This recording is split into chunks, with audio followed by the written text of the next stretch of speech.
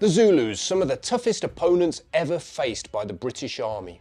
During the Anglo-Zulu War, they fought bravely in their regiments, the Amabuto, for their king, Etshwayo. But did you know that Etshwayo was the nephew of the famous Shaka? Yes, Shaka Zulu from the TV show. Shaka was the man who had founded the Zulu kingdom in the early 19th century, raising it from obscurity to be one of the most powerful empires Africa had ever seen. He was a fascinating and complex man, and there's not a lot of first-hand accounts of him. So to find out more, I'm joined on today's show by Professor John Laband, an expert on the man and on the period and on the Zulu kings. He's written this book about them. Shaka was descended of one of the minor dynasties, minor chiefdoms in the region, and this is a time of competing power play between major paramountcies, the Ndwandwe, the Mthethwa and others. And in the process, the Zulu dynasty, if you like, came out on top. The others were eventually defeated or destroyed each other. And then it was a question of consolidating Zulu rule over this whole region between the Pongola River to the north and south of the Tugela, the other way. But it's a question in the process of consolidation. Some chiefdoms didn't want to be ruled, were on the move and basically up sticks, because that's the whole nature of Zulu chiefdoms. It's control of people and cattle rather than a specific territory, so that you are growing in power when you incorporate people under your rule. And if you don't want to be under somebody's rule, you literally move off with your cattle and find somewhere else to live. And what are the main sources we have about Shaka and about his rise to power? Is there much for you to work from? There's not really. They're contemporaries, Port Natal traders, Finn and Isaacs and others, John Ross, a young boy who was shipwrecked there. They all have something to say.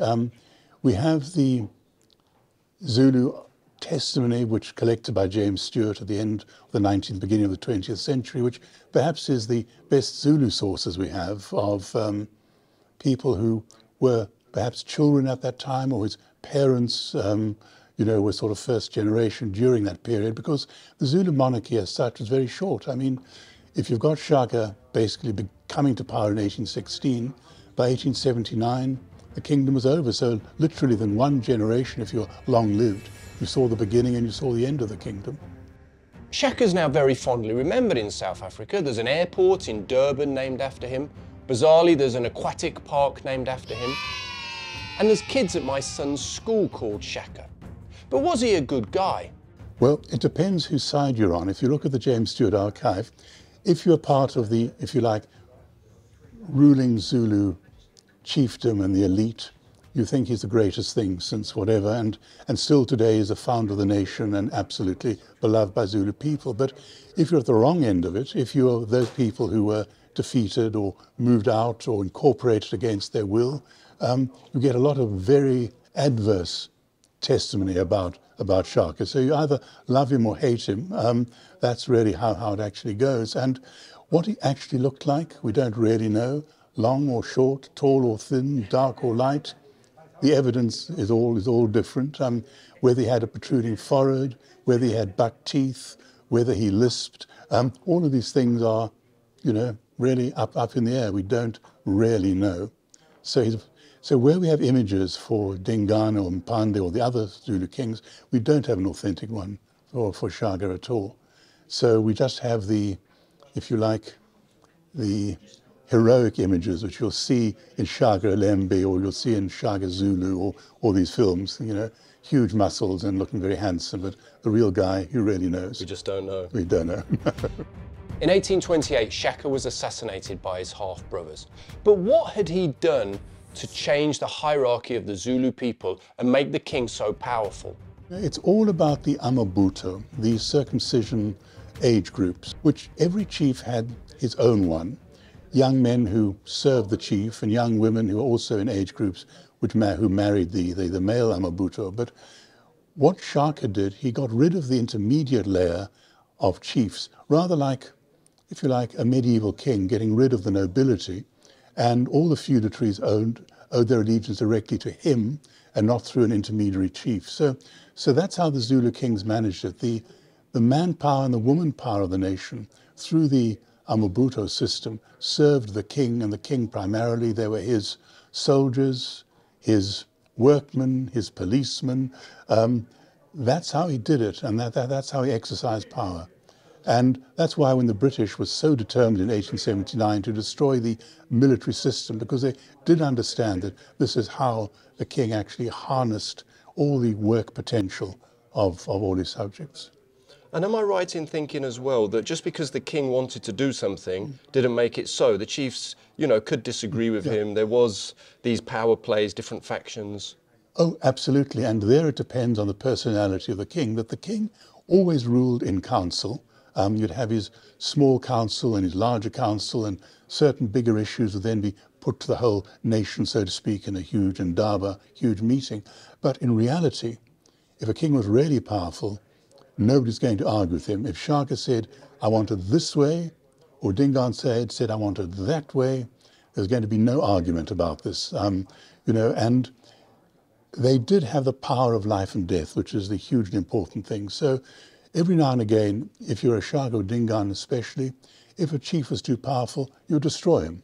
He and his people, and confiscate all his cattle, just to show who was boss, and don't argue with me, I am really the guy. You know, it is perhaps more complex, and this moves into another topic, when you actually decide who's going to be king, because there were assemblies who would agree who the next king was going to be, and there'd be power play, there'd be various contenders, and there, not the king himself, but the power makers would actually decide who the next king was going to be, and take it from there.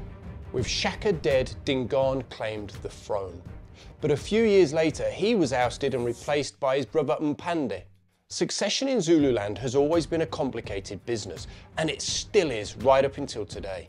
Technically, the way succession works in a traditional Zulu chiefly homestead is that the chief son of the chief wife, who's not necessarily your first, second, might be third or fourth wife, doesn't matter, the one who is the chief wife. Is this what they call the paramount wife or the something? The paramount wife, yeah. She would be the one whose son would be technically the heir. But it didn't necessarily work like that in practice. Shaka killed his brother Sigurjana. Hetshwayo in the Civil War of 1856 killed his brother. He killed his brother in Mbuyazi, in that particular one. Dingaan, of course, killed Shaka when he took the throne. Mpande didn't actually kill Dingaan, but he overthrew him in a civil war. But then when you get to the successors, in fact, when you get someone like King Solomon, Dinuzulu's son, I mean, there's a question of other brothers who were potentially going to be in line. The same with Cyprian, who followed. Again, there were other brothers who could be. And when you come to the present king, Misuzulu, there it is the descendants of his father's wife, his first wife, in fact, who was married in a civil ceremony, as opposed to his Swazi princess, who was married in a traditional ceremony. And Misuzulu is descended from the Swazi princess. And Chief Prince Buthelezi was very involved in making sure he got it. But the descendants of the first wife from the civil ceremony, they think he should be king. And this has gone on and on. It's been question of the Supreme Court. It's gone, and it still is actually continuing. And now, in fact, Mr. Zulu, who has been courted by the ANC, is rather spitting, so to speak, on Buthelezi and trying to break away from it. So all of this has always been very complicated. It's been power play, and it's been really who sort of makes it, who gathers the most support, they win. And the question of the chief son or the chief wife, maybe, maybe not, you know. As you can imagine, when Britain defeated the Zulus in the Zulu War of 1879, there was huge disruption in Zululand. What did this mean for the king and for the royal family? One of the objectives in the Anglo-Zulu War of the British was finally to destroy the power of the monarchy. So the king is taken off to Cape Town, and the royal family loses all authority. When the kingdom's broken up into 13 sections, not one of the royal family is appointed one of the 13 chiefs. So you're breaking the power of the royal family. Then in 1882-83, after a lot of politicking in England and elsewhere, Echwaya has returned to part of his kingdom. The problem for him, though, of course, some of these major chiefs, like Hamu or Zubebu, are in power. They don't want him back. And because Hamu, of course, had gone over to the British, hadn't he? British during the war. And when I say, so he's certainly there maintaining his position. And Zubebu is actually periphery of the royal house as well, up in the north. He's also maintaining his position. So when the king comes back, civil war breaks out, they defeat him. The king flees to the southern third of Zululand, the reserved territory, which the British are controlling, and there he dies. And there his son Dinuzulu is left. And he reasserts his power in the civil war by making a pact with the Boers of the Transvaal, who aid him in the civil war, which he wins, defeats Zubebu, but then gives away a third of his kingdom to the Boers of the new republic as a reward for it. So then you have a very weak Dinuzulu left, and then the British in 1887, mainly because they're fearing German interference in St. Lucia Bay and all the rest of it, decide they'll take over the rump of Zululand as a colony in 1887. So the Zulu king, Dinuzulu, becomes, well, yet another chief in British Zululand and rebels in 1888 and is defeated and is exiled to St. Helena. And, you know, that is the situation of the monarchy. When you come to the late colonial period, the Union of South Africa and the early apartheid era, the king is just another chief, no special authority of the royal house. It doesn't really exist as far as the, if you like, white authorities are concerned. After World War II in South Africa, they brought in a system known as apartheid, which amongst other things involved very strict racial segregation. They also introduced something called Bantu stands, which were sort of semi-independent, self-ruling black enclaves within the country. How did this affect the royal family of Zululand? Yeah, it's interesting. It's really during the period of apartheid, when you're looking towards self-governing territories and all the rest of it, when you're looking to, in many ways, appease African opinion to set up these independent states. So there is a movement to recognize the Zulu king as a paramount chief. That's great, paramount chief with no real power at all, of course. And when you get to somebody like King Cyprian, I mean, you have the real problem that you're dealing with the apartheid authorities who are giving you a certain amount of authority. They're trying to set up the KwaZulu homeland and all the rest of it.